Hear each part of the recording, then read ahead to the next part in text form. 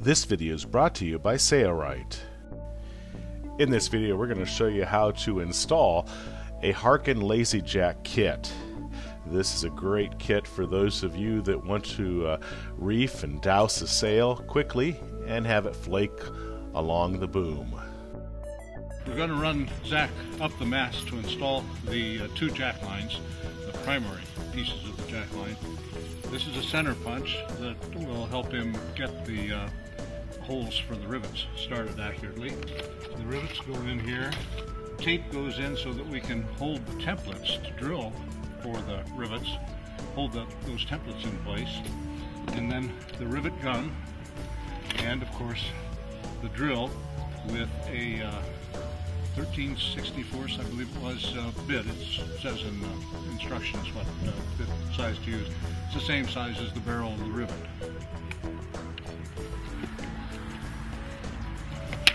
These two templates come with the top climber. One's marked starboard and one's marked port. And the idea is to get the holes for the rivets placed accurately and also at a slight angle. And so you use the center line as the reference for the center of the mast and tape this in place and then center punch the holes and drill them. So that's going in the bag too.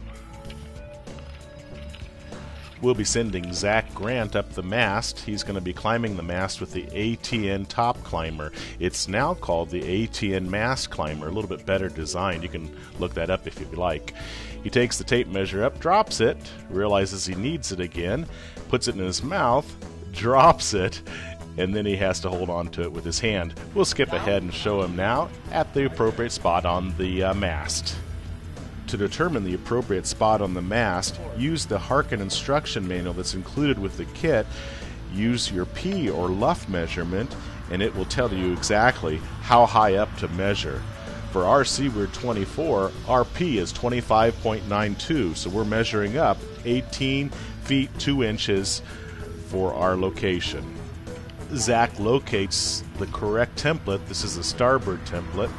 And then he uses the masking tape to tape it onto the mast at that appropriate spot. This template that's included in the kit will clearly illustrate the masthead, which portion of the template should be facing up. You'll see that when you receive your kit. Make sure you put it so that it's vertical and in the center of the mast. Zach no longer needs the tape measure, so he lets it fall. He'll put the other template on the other side directly opposite of this one. Make sure this template is straight. And now he's switched to the port side and he will tape that template up just the same as he did with the starboard side.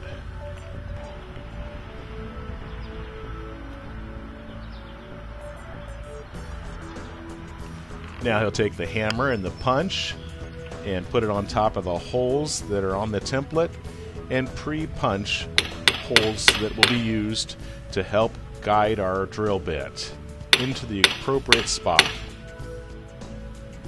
The same procedure is done to the opposite side.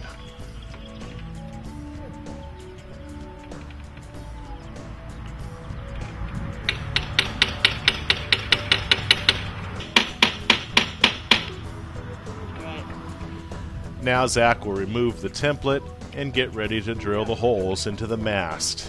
We no longer need this template. We'll now use the electric drill and the appropriate size drill bit and drill those holes on each side of the mast. Believe it or not, we get all the way up here and realize we have a crappy drill bit. So Zach has to come down. We have to go to a hardware store and we have to buy a better bit because we don't have a bit in the appropriate size that's sharp. And so we have to do this all over again. Here he is on the following day doing the same procedure. Alright, now we're just drilling those holes. We're not going to show this whole procedure here. We'll attach the tang starting from the center hole. So Zach's looking for his rivet and his riveting gun. We are not using a heavy-duty riveting gun. We're just using a standard riveting gun that you can purchase from any store just to show you that it can be done. These are stainless steel rivets, and they are extremely hard to set. So you're going to notice here, Zach is going to require a lot of his strength just to set this rivet. That's quite normal. You may want to consider buying or renting a heavy-duty riveting gun, but just so you know, you can do it with a standard riveting gun, as you see Zach doing it here. Now, Zach has never set a rivet in his life, so this is the first time he's set a rivet, and I'm sure that he will not want to do it again. But typically, rivets are not made from stainless steel like these are, so these are tough to set.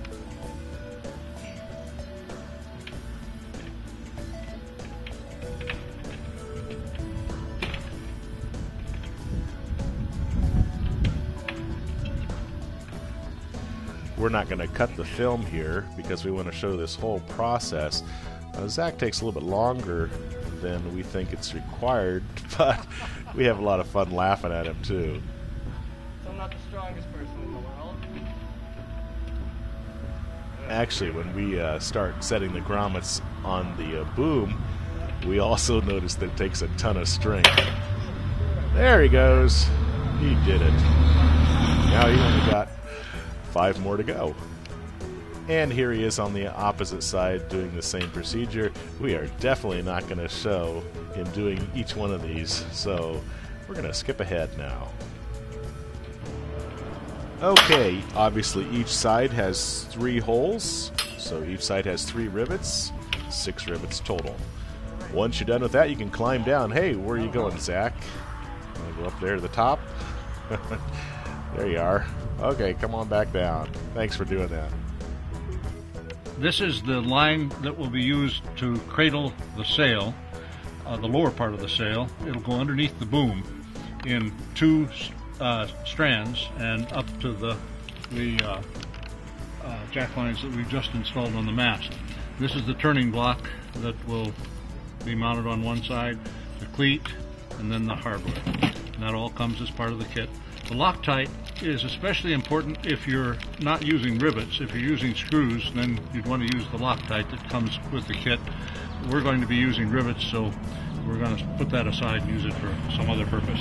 The cradle line comes with an eye splice already in one end. We'll be installing that eye splice here to the port side. And then we're going to mount the turning block in the cheek on the opposite side. So I'll be using a strap eye to hold this eye in place. But first I need to get to the end of the cradle line. Okay. We'll take this up.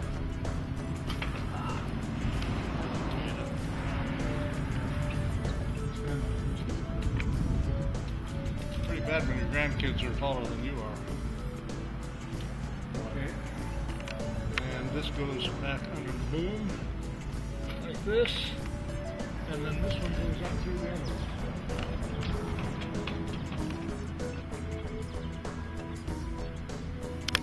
Okay, and now, right now all we have to do is install the hardware.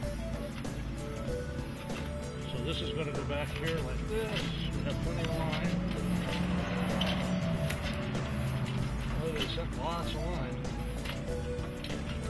Okay, so we're going to mount strap here. Our E measurement on this Seaward 24 is 10 feet 4 inches. So I'm going down this chart. Here's one row is 10 foot 1 to 10.6. That's the one I want. And the forward point for the dead eye and the cleat is 2 foot 3 inches. The second measurement is 6 foot 6 inches. So 2 foot 3 is right here. This measurement should be taken from the back of the mast. So I'm right there, I'm back on the back of the mast, 2 foot and 3 inches. I want it right there. I'm just using the center punch to make a temporary mark. I call it an eye strap, they call it a dead eye. And here's my, now one thing, when you do this, you've got to be very careful to get the spliced eye in the dead eye before you mount it. I'm going to use rivets, so I can't undo it to put the eye splice in place.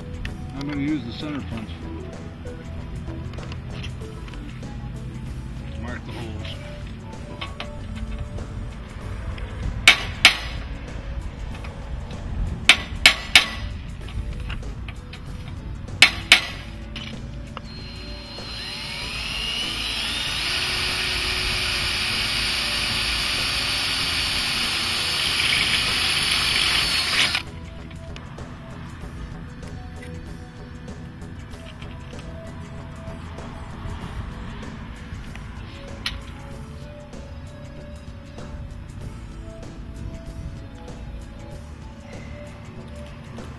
Jim will use a standard riveting gun here to install these stainless steel rivets.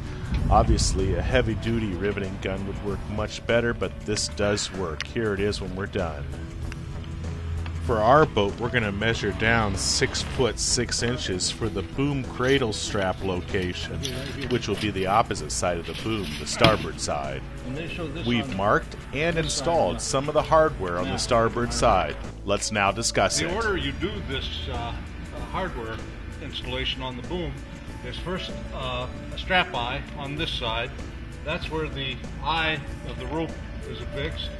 Then you do the cheek block on this side, and it can either face this way or it can face that way. It depends on whether you want your cleat to be forward or aft. Instructions go into that in detail. I've got one screw in it temporarily, just holding it in place. And then you put the strap on the aft end of the system. This strap eye is to hold the loop that comes under the boom, the loop of line that comes under the boom in place aft.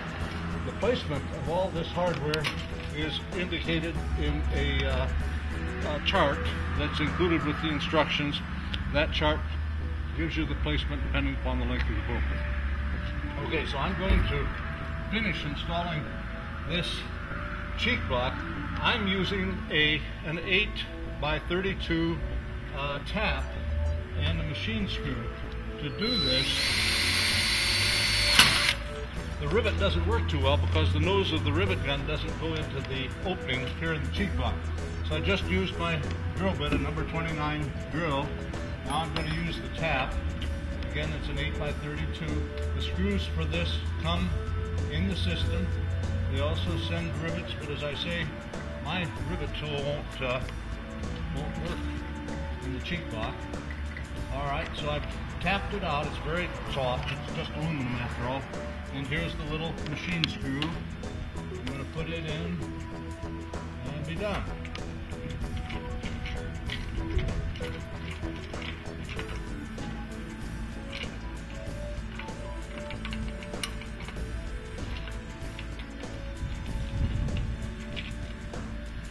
Okay, now I've already put one screw in the cleat here. I'm going to do the second one. I'm using the screw that came in the kit, and they recommend an 1/8 inch bit, and it turns out that the 29 bit, which I used for the machine screw, is very close to an 1/8 inch, so I'm going to drill this hole.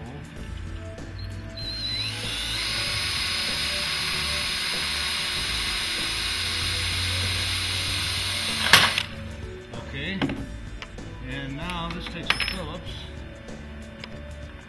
These screws are just long enough to go through the thickness of the boom so they don't penetrate inside, thus possibly interfering with the passage of lines that run all the way aft on the boom. Okay, it's done there. Now one more thing, we have to fix the strap in the back, and for that I'm going to need a 13/64 bit because I'm using rivets for this strap eye. So I'm going to take my number 29 out, put my 13/64 in. These rivets, by the way, are stainless steel. They are very tough and extremely strong. They also require a good deal of muscle to install them. They may make me look bad. We'll see. All right, I've already put one rivet in. That's pretty much level. Okay.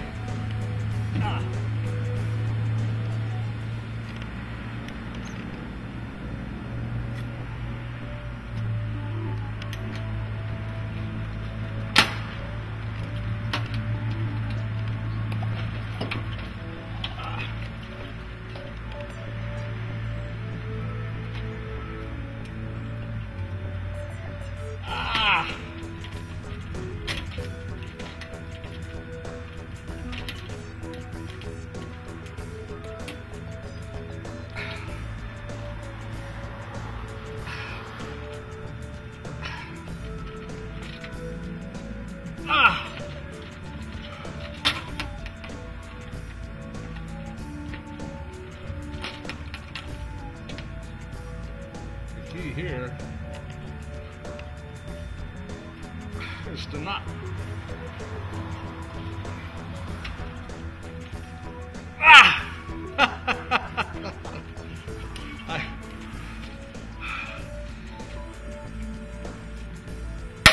Oh my gosh, and to think I sent my grandson up the mast. He had to do it on a bosun's chair, and I was making fun of him because I thought he was a weakling. He's a lot stronger than I am. All right, there we go.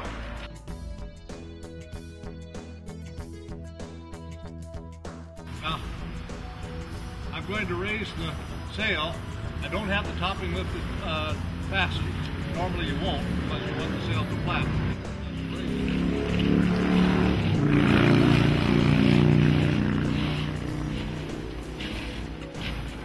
Raise it around the wedge here.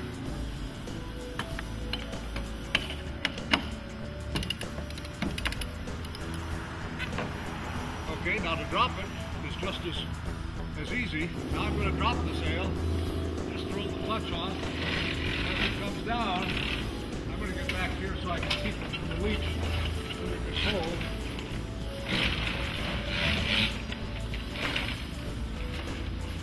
Then I'll run forward and get it down the rest of the way.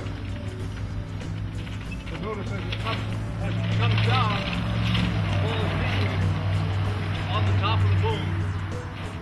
Now it's just a simple matter of putting the sail cover over it and zipping it up.